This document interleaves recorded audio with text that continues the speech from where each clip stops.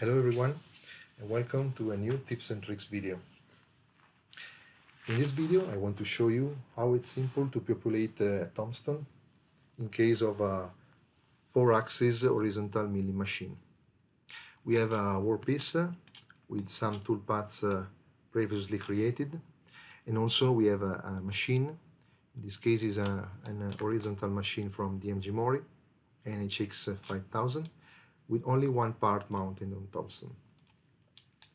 After the simulation, in order to avoid some collision or some over travel, for example, we are able, in order to populate the Tombstone, to go on Home menu, Machine Setup.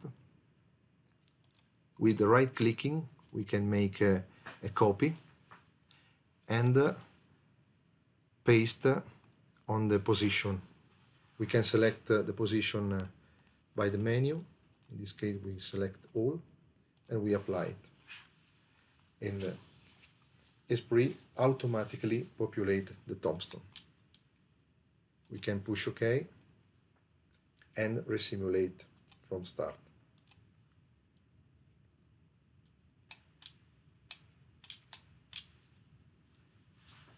Thank you very much for your attention.